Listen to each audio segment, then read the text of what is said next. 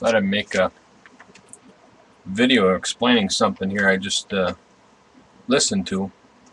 I heard this a while back, but I wanted to be part of spreading the word. By no means am I the first one to ever say this, but there's quite a few people I'm sure that don't know this, so I'm doing my part as becoming another YouTube member that's dedicated to making many videos to come. As you can tell, I've made quite a few videos the past few days, and I'll be making many more to come. So definitely stay tuned. Add me as a subscriber and a friend if you'd like. That'd be very nice. I do make videos quite often now, so welcome to my channel, by the way. Anyhow, what I wanted to let you know, if you haven't heard it already, after 9/11, President George Bush had started the Patriot Act 1 and 2. Unconstitutional in many different aspects of the bills and legislation. But I wanted to let you know something that I had physically seen for myself. When you hear something, you can't take it for the merit it is. I'm the kind of person that goes a step farther and actually looks into it and says, is this true or not? And I just got done hearing the video, following the links, and in fact it is true. In Patriot Act 1 and 2, there's specific legislation, words for words. If a bank holiday is declared, basically shutting down the banks, initiated by the government to rebalance the books, depending on a 1, 2, 3, maybe a week period, let's say, it is legal under the Patriot Act 1 and 2 for banks to open up all safety deposit boxes, and in a list of items, guns, ammunition, medications and drugs. Obviously, you know, drugs, contraband, it's illegal anyway. But also something I found out, precious metals. Isn't that interesting?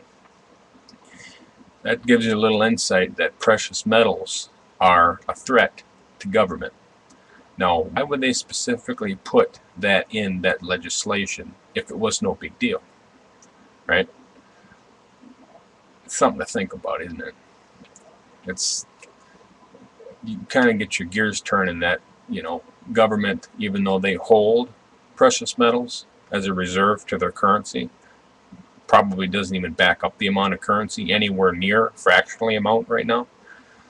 But nevertheless, they do hold it as a certain portion to a physical backing of how much currency they have, which is, I mean, you can't even compare that right now because the percentages are completely out of whack. But nevertheless, why is it legal for them to hold and never be audited, but if we hold in a bank safety deposit box, they can confiscate it without even letting us know? Free country? I'm starting to think not.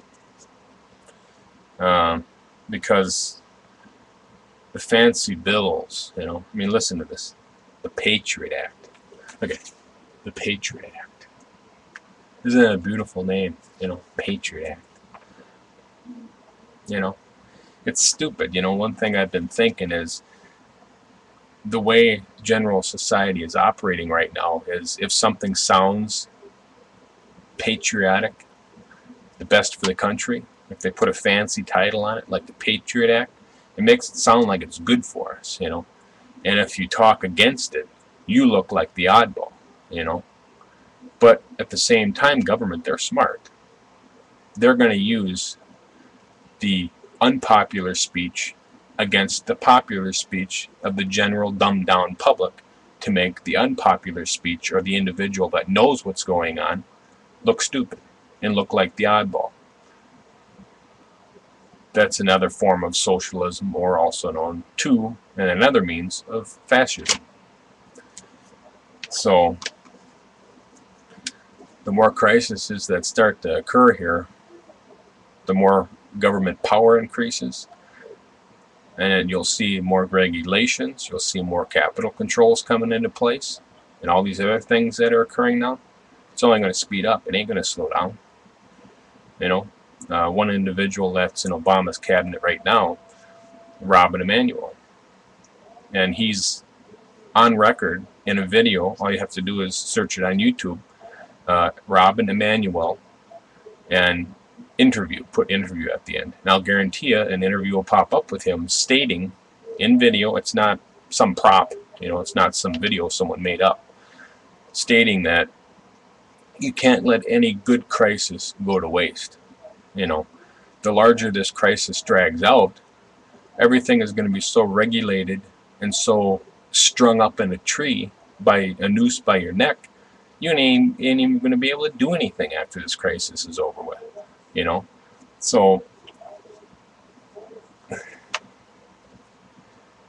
get your precious metals out of your safety deposit boxes if that's where they're at right now. Take your wealth back in your control. Get a fireproof home safe, hide it, or even buy PVC piping, stuff it, and bury it 4 or 5 feet down in your yard.